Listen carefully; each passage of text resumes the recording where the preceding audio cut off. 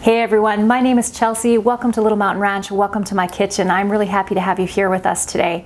Today I'm going to be sharing with you all the things that I do for my family when they are feeling under the weather. So there's probably going to be maybe 4 different recipes of things, and then I'm going to show you what I'm making for dinner tonight.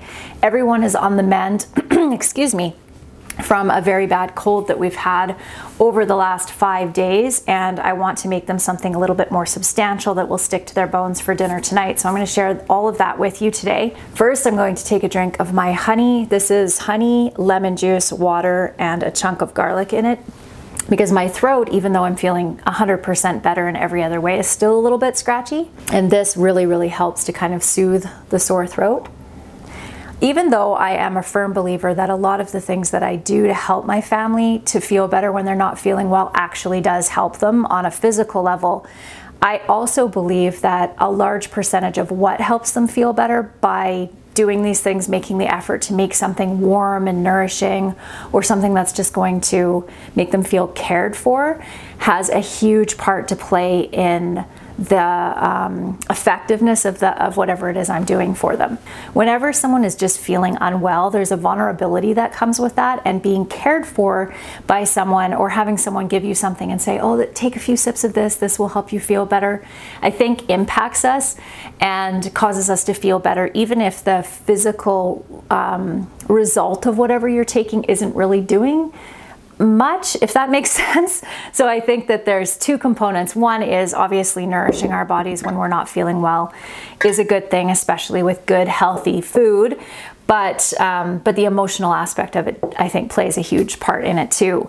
So what we're going to do first off is make an electrolytes drink, a really simple electrolytes drinks. So I am not a medical professional, so when it comes to the specific details about why taking electrolytes when you've had a fever are important, you'll have to do your own research on that.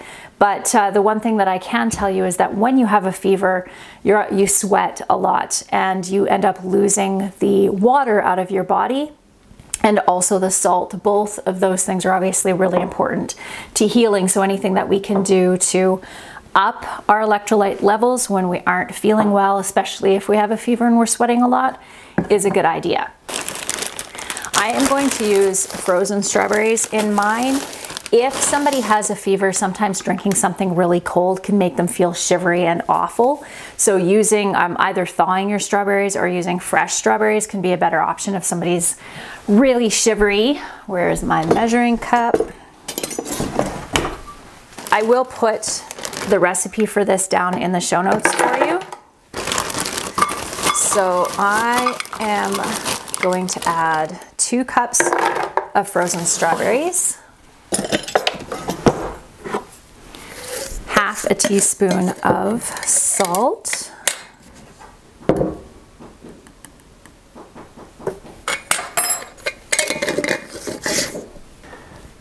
okay, and then I'm going to add some honey, and in this case I'm going to add a little bit of the honey out of my fermented garlic. We'll talk more about this and how to make this in a few minutes. But during this entire cold, I took 1 chunk of this garlic in morning and night. Dan said I was very strong smelling with doing that. Garlic is very strong. So I'm gonna add, I don't know, a good tablespoon. When garlic is fermented in honey like this, it actually becomes quite sweet and more candy flavor. It doesn't have that strong flavor of raw garlic. I'm just going to fill this up with water. So like I said, this is a super simple recipe. You may be tempted to add some yogurt or milk or something like that, but if you have a chest congestion, I always try to stay away from milk. You can get really fancy with electrolyte drinks if you look them up online. There's all kinds of different recipes, but I find just a simple one like this. As soon as somebody drinks this when they're feeling really awful, usually it'll give them a little bit of energy and just kind of make them feel overall a little bit better. I think I'm actually gonna add a little bit more honey to this. I'm just gonna run downstairs and grab some of my honey. I have this stuff here, which is just store-bought unpasteurized honey, but I think for this, I'm going to add my own to it. There we go.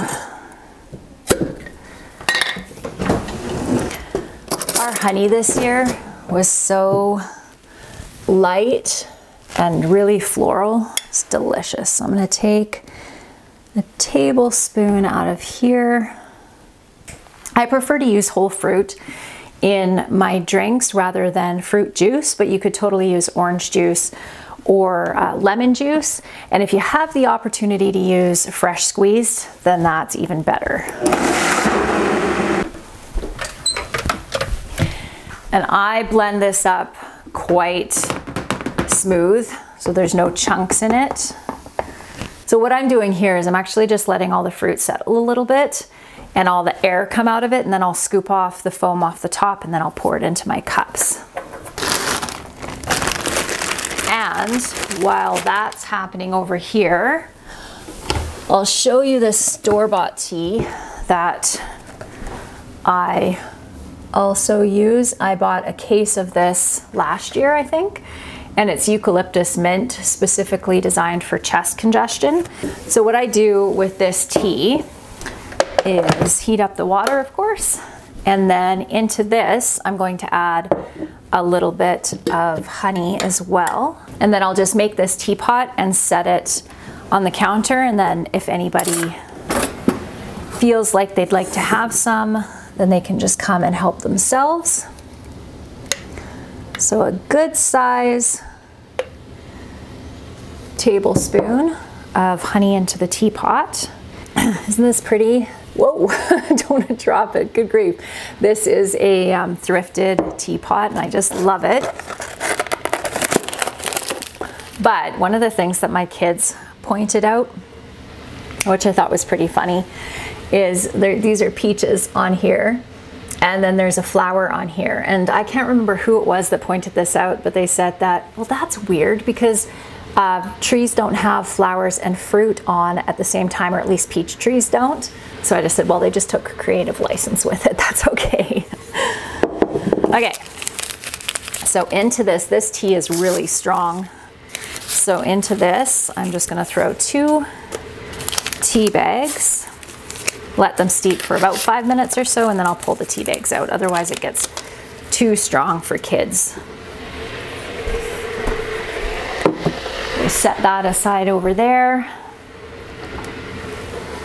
And most of the foam is off that now, so I'm just gonna give this a little bit of a light stir just because the strawberry pulp, some of it has sunk to the bottom.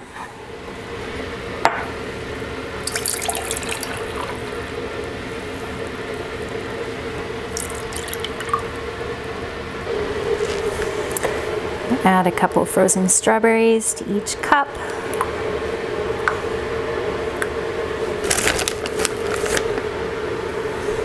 Don't they look pretty?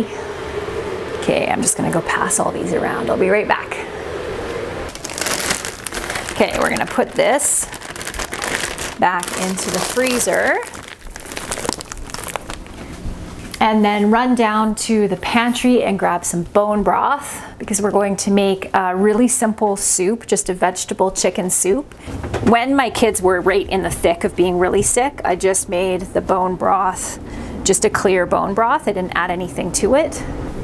But since everyone is on the mend now, I am going to make one that has a little bit more substance. So we're gonna use some chicken, some potatoes, need our broth, and we'll throw in some beans.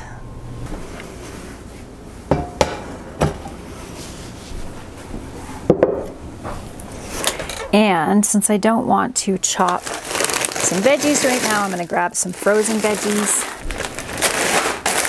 Okay, this soup could not be easier. So even if you're feeling unwell yourself, you could throw a soup like this together quite easily. Oh, that broth smells so good.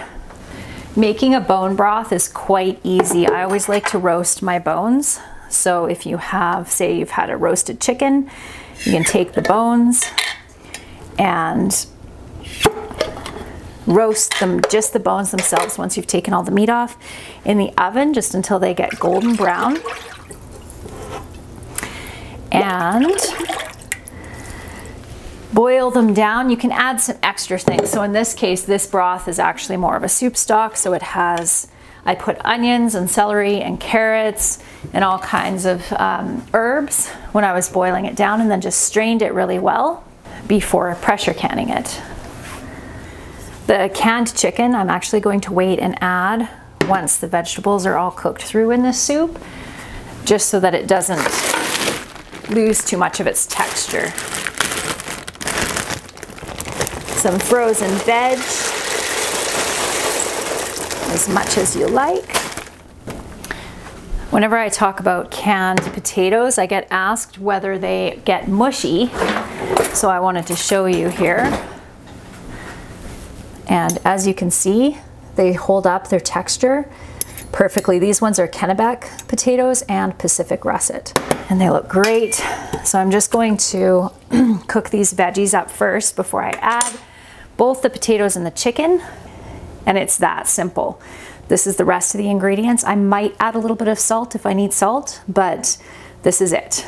I forgot my beans. And if you are at the beginning of an illness, particularly if it's a tummy bug, then having just the bone broth itself without any of the added veggies.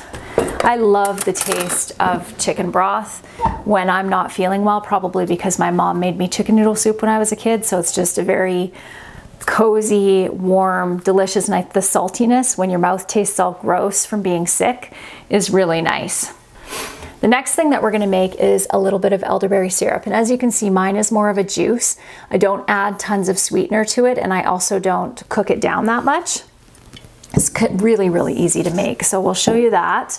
My elderberries are out in the freezer, so I'm just gonna grab those. These are elderberries that I froze back in August, I think it was, maybe even September. And as you can see, I have lots of elderberries. I have another bag in the freezer still.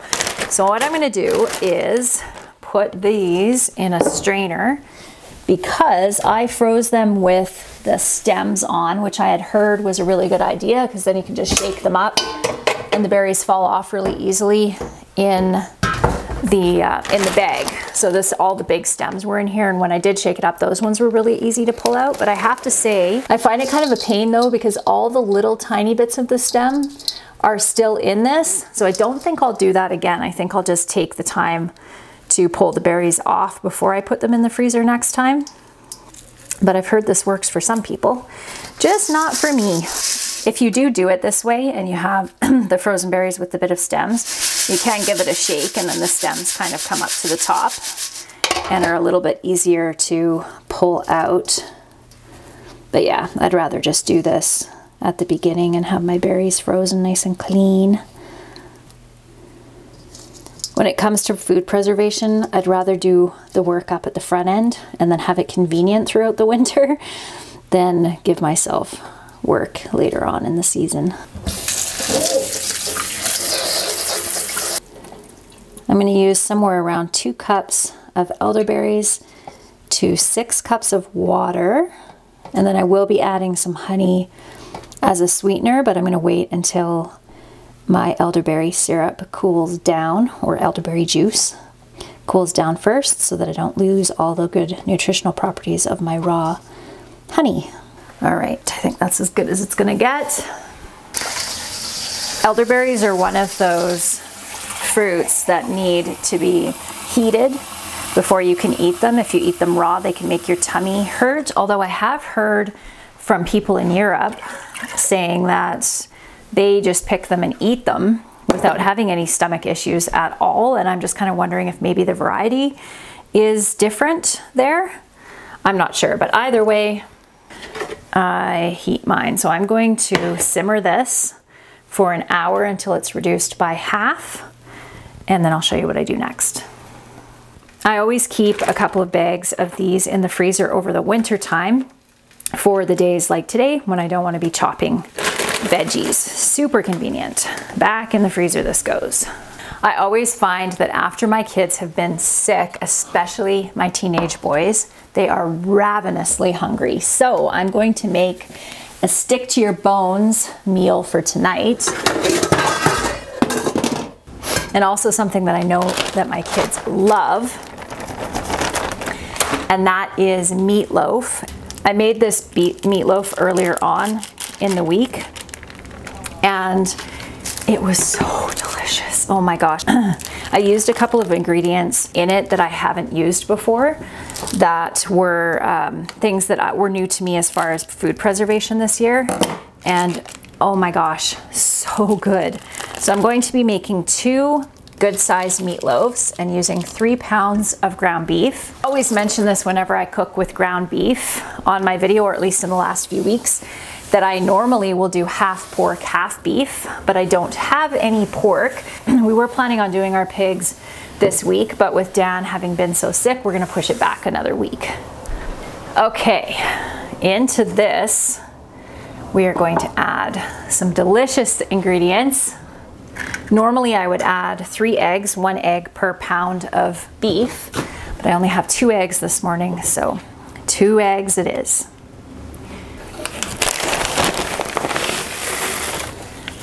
A mounding cup of oats, in this case quick oats. You could use old-fashioned rolled too if you'd like. Now this next ingredient might seem kind of weird, but it does make for a really yummy meatloaf, and that is a 1/4 cup of mayo. So a couple of the new ingredients that I decided to experiment with earlier on in the week were tomato powders. This is the tomato This is the tomato powder that I made with the tomato skins from canning earlier in the season.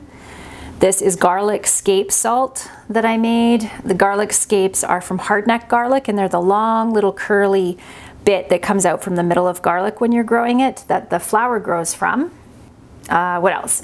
And then the smoked paprika. This I truly do believe is the secret ingredient for making this taste so delicious. And then always I add a couple of pinches of chili powder and some salt and some pepper. Around a tablespoon of tomato powder. All these things just smell like summer to me. A tablespoon of smoked paprika.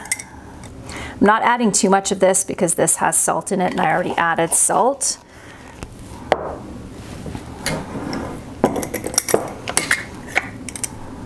And a pinch of chili powder. I don't add too much chili powder to it because I don't want that flavor to be overpowering. Oh, it smells amazing already. Now I'm just gonna wash my hands and then we'll get that all mixed up. Definitely the worst part of the whole thing.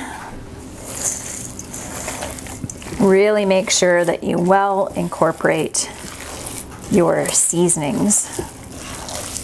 I'll often add finely minced onion to my meatloaf, but I think I'm gonna skip that step for today. Our veg is all heated through. So now I'm going to add, whoops. Now I'm gonna add potatoes and our chicken, and I'm keeping the juice in there. Just add a little extra stock.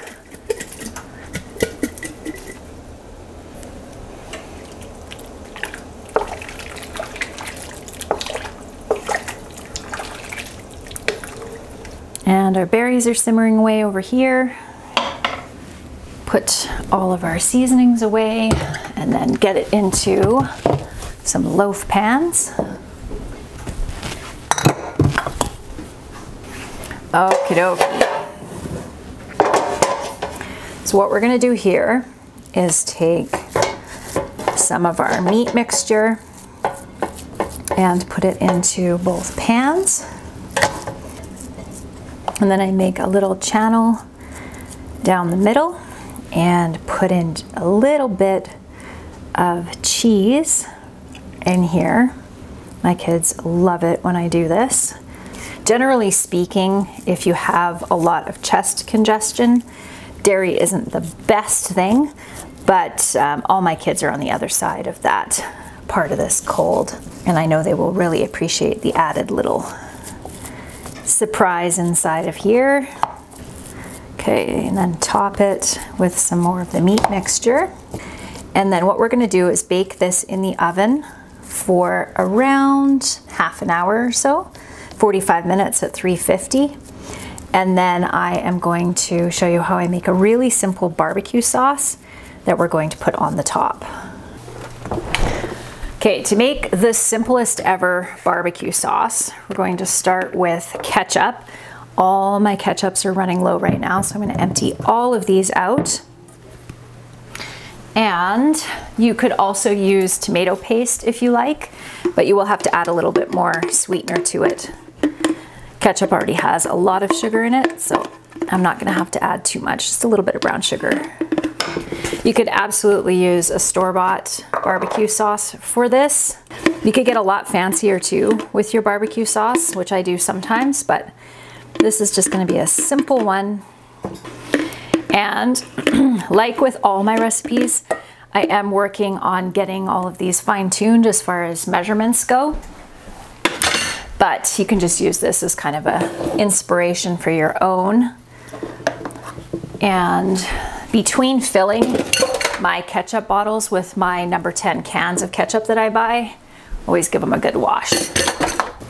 You can use, for this next ingredient, you can use prepared mustard, like I'm doing, or you can use, a Dijon mustard, or you could use mustard powder, just a little bit.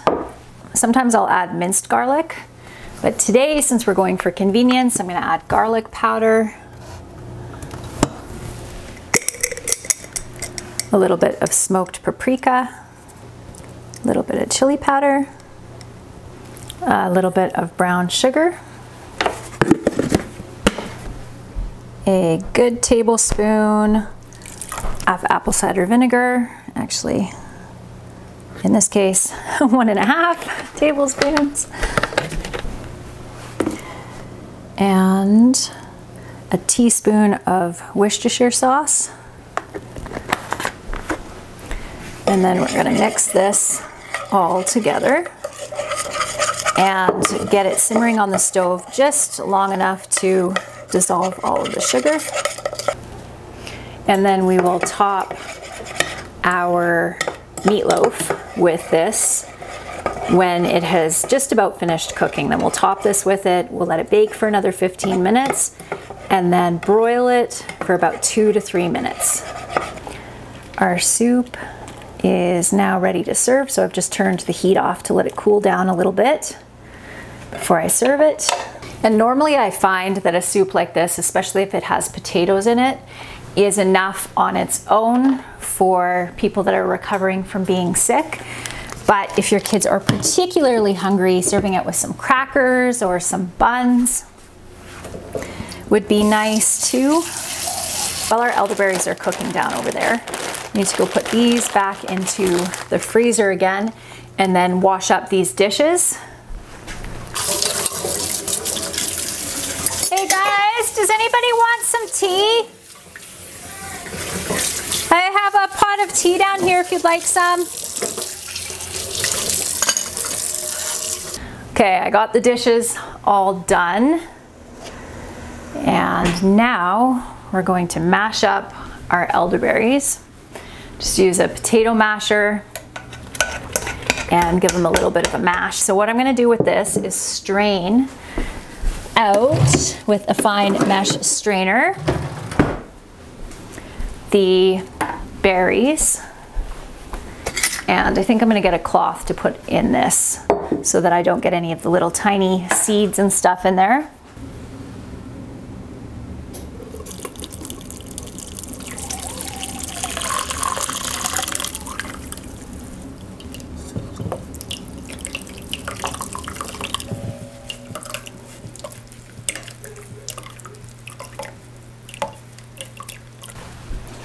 So now we're going to let this cool down to room temperature before we add in our honey.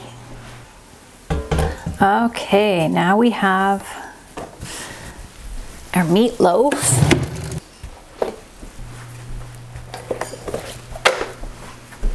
And we're going to take our barbecue sauce and put half of it on one, half of it on the other.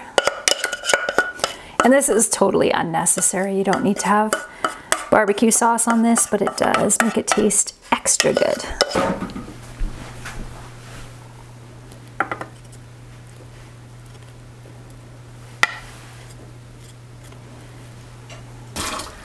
All right, last up, we have the fermented honey and garlic. Every time I show this on a video, I always get asked how to do it, and it could not be easier. Take a jar, chop up your fresh garlic into whatever size pieces you would like. These are really strong, so I would recommend, let me show you. I have a couple different sizes in here. This size piece that's in the middle, I would totally pop that in my mouth and eat it, no problem. I don't have an issue with eating that much garlic at once. But this size over here, and even a little bit smaller than this, would probably be good for most people, unless you really love garlic. And then, like I said, this size is fine. For kids, I would say half of that would be sufficient.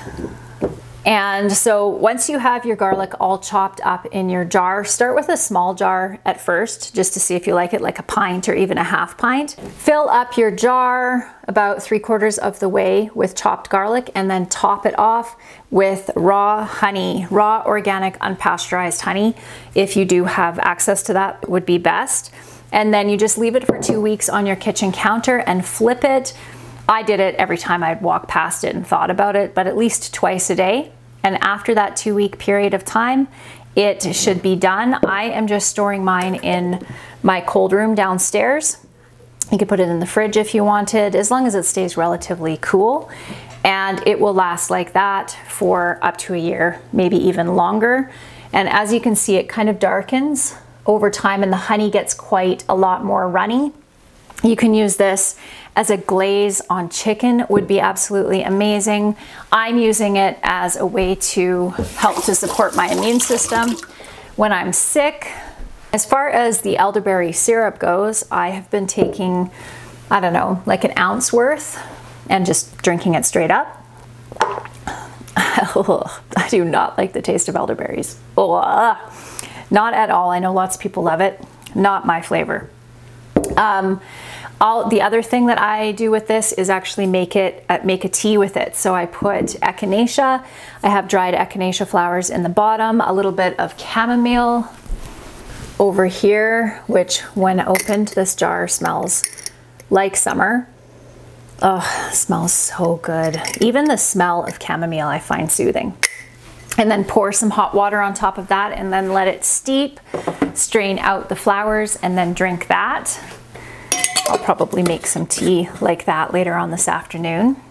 While the meatloaf is finished cooking and before everyone comes to eat lunch, I am going to take you downstairs and show you where we made it on the project, the freeze dryer room project, before Dan got too sick. He actually worked valiantly through the first stages of the sickness and then it just got too bad, but it's looking so good down there already.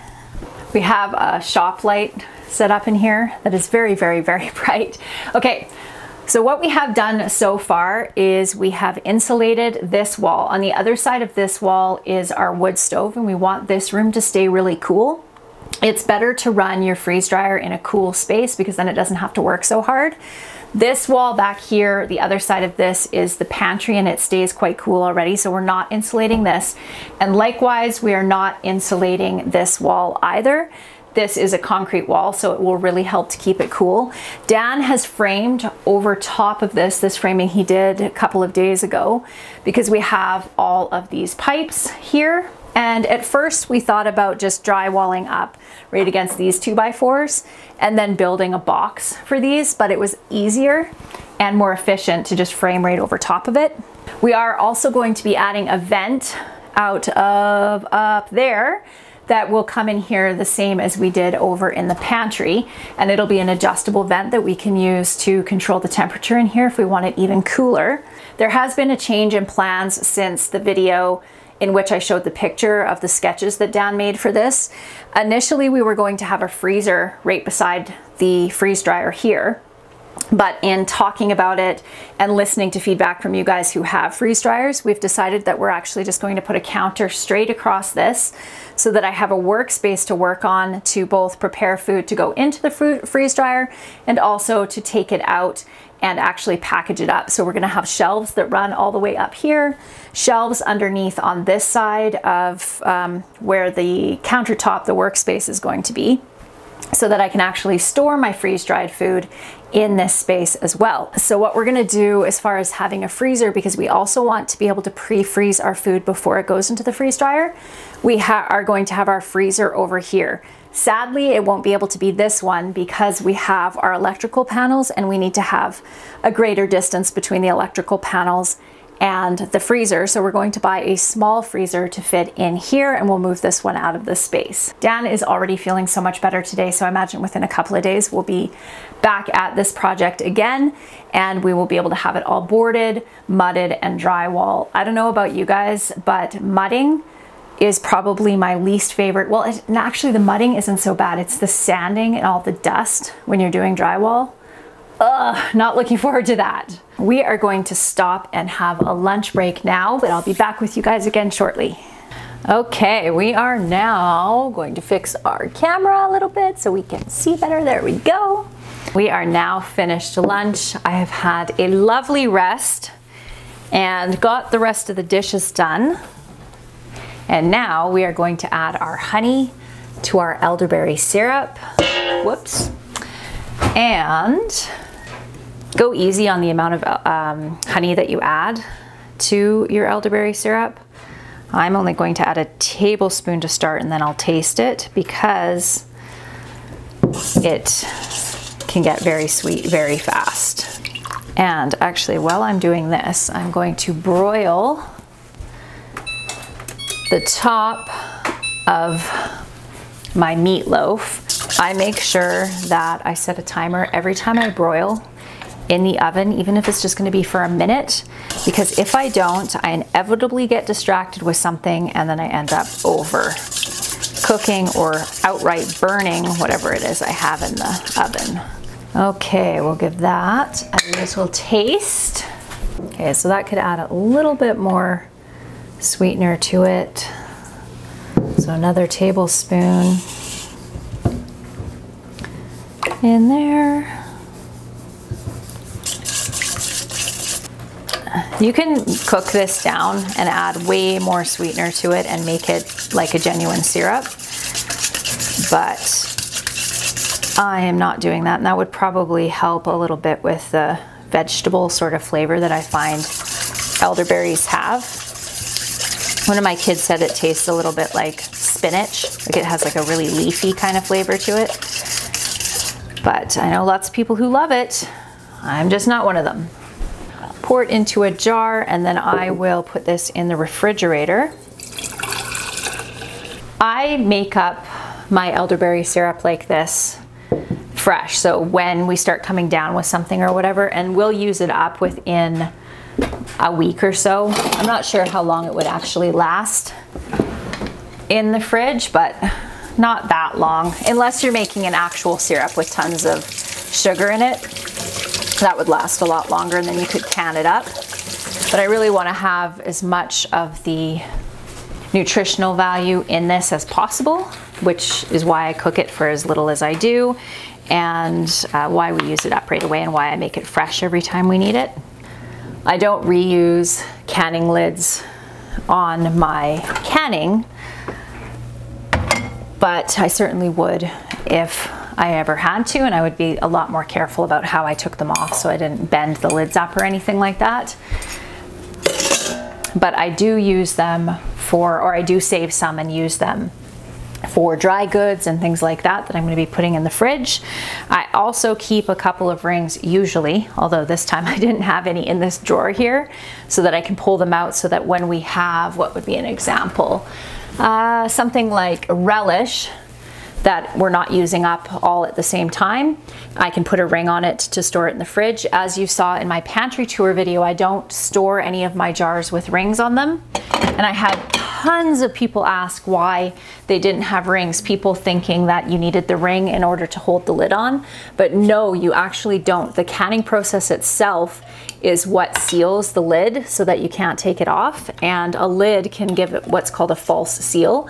So you really want to take your rings off after they're done being canned and they've sat for 24 hours, and then test all your lids to make sure everything's sealed properly.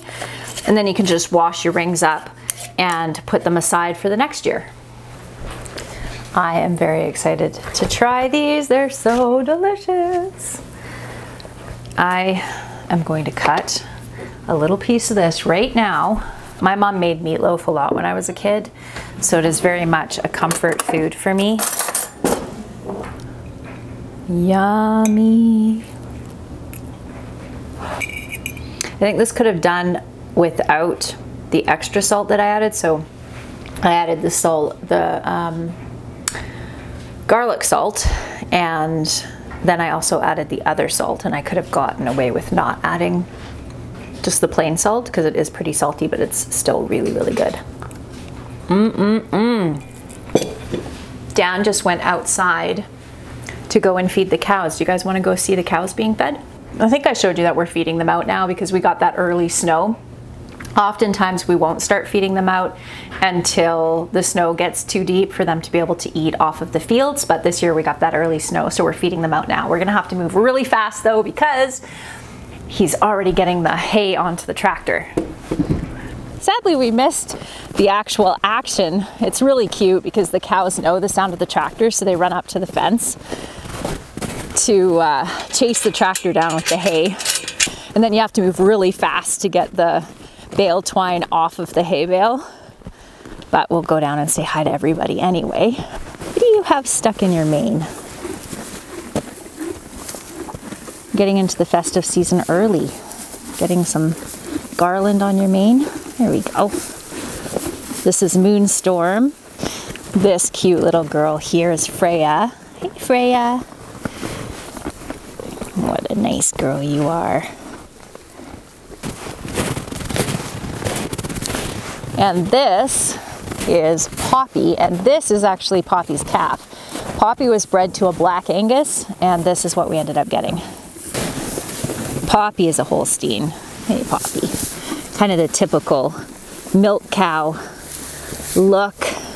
This is Ivy, our old horse. She is 26 years old and has burdock. You have burdock in your mane. Let me get that burdock out for you. There you go. Oh, you have some up here too.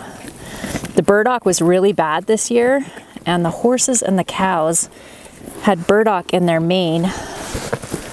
I'm gonna have to use both hands for this. 1 second. Girl, how on earth did you get this so matted into your hair?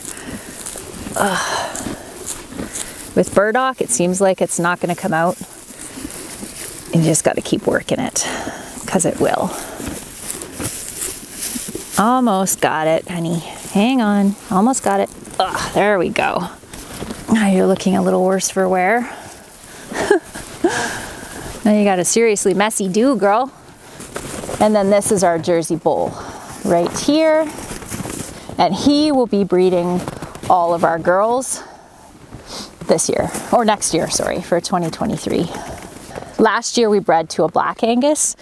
We ended up with one. This is a Black Angus Jersey cross. And then the 2 red calves that I just showed you were also thrown. Next year, hopefully we end up with lots of heifers because they'll all be milk cow babies.